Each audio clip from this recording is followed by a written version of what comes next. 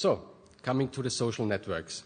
Xing, as they know, Netlog, Twitter, MySpace, Facebook are only some out of the so-called social networks. Networks in its various forms has been a common topic for some time now.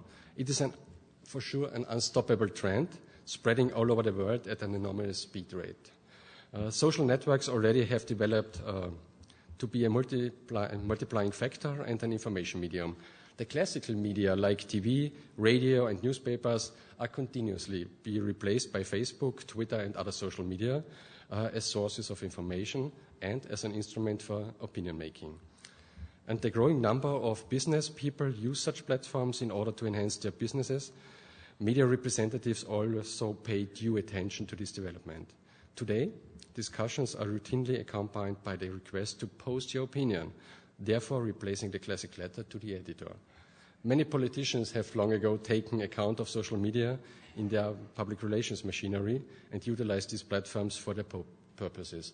Also, our Prime Minister is doing it, but unfortunately not in a very lucky way. So maybe you have followed these discussions of buying friends on Facebook. 70% of all Austrians are online on a regular basis, as I mentioned, and most of them using the cyberspace to be present in the net as individuals. So far, so good.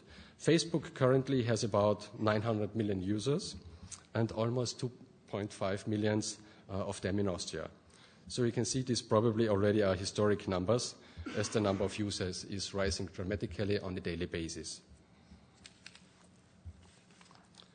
By utilizing the interactive communication means Facebook police forces in many countries earned considerable appreciation and achieved concrete results, especially in the areas of crime prevention, recruiting of police staff, and as well in the dialogue with the population.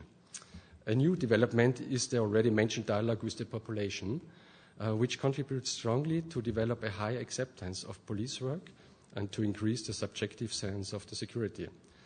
But as we know, preventive measures above all constitute a very important part of fighting online crime especially. They prevent the crime before it happens.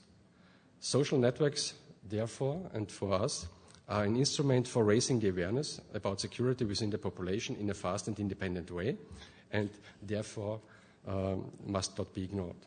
The enormous and rapid developments in the area of social networking, it clearly calls for giving a platform also to the topic of the security and the use of these modern means of communications in order to reach new target groups. So, that's why in November 2009, the Austrian Criminal Intelligence Service, the Bundeskriminalamt,